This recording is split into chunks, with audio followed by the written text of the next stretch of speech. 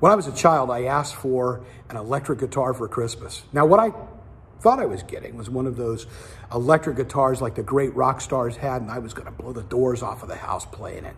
I was going to be a pro.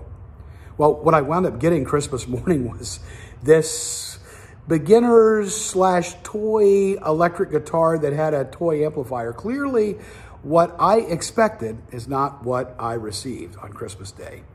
How many times does that happen, though, to us in life? How many times do the people, places, and things that we expected to be one thing wound up being something else? Well, I'm going to be talking about that this coming Sunday in my message, Palm Sunday, entitled Great Expectations. See, here's the thing we're going to look at.